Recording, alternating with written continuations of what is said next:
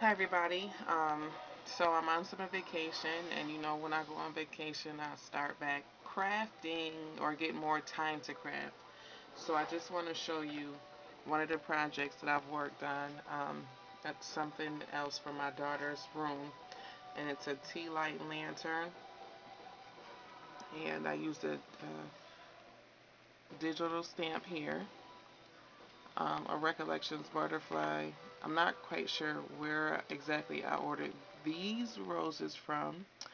But this is some bling that I put around the top of the lantern, and that's the side view. And let me see if I can actually, if the light will show, excuse me. And so there's the tea light inside the lantern. And then I was watching Doreen's channel, and she inspired me to do another shoe from the Cricut cartridge Princess Party. And so this is the shoe that I came up with.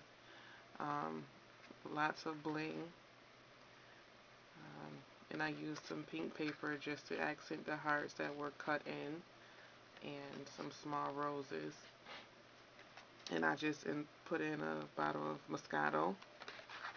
And this is the part that I didn't think of, and I'm so glad I watched her video. And this box actually comes from the Sweet Tooth cartridge, and it's this one here. So you can either make the lunch pail or the box.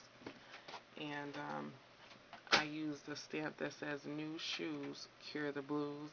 I put some bling here, just a black satin ribbon, and the lid has lips on it, and that's what it looks like on the inside. So the shoe fits in there perfectly. So this is what I would consider a double favor or a two set favor box. Um, and there's just the back. I did ink the edges to give it that um, shoe box look. So here is my completed items for today. Thank you guys for watching.